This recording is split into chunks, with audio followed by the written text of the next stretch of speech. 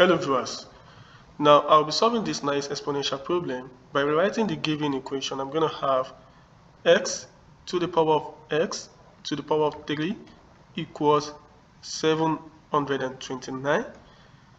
Then the next step is going to be keep both sides.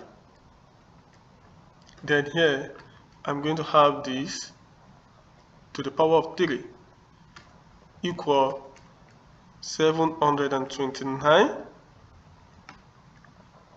to the power of 3.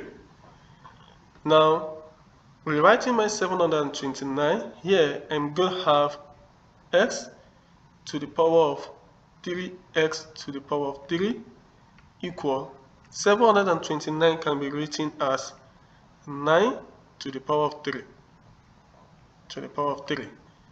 Then rewriting this here, I'm going to have x to the power of 3x to the power of 3 equal 9 to the power of 9, which is 3 times 3 multiplying. Then proceeding to the next step here, I can rewrite this since we have that x to the power of 3 is the same thing as 9. That is, by looking at this, x to the power of 3 is the same thing as 9, x to the power of 3 is the same thing as 9. So I can work with x to the power of 3 equals to 9. Then finding the cube root of both sides, here I'm going to have the cube root of x to the power of 3 equals to the cube root of 9. Then here, the cube root here is cancel out the power.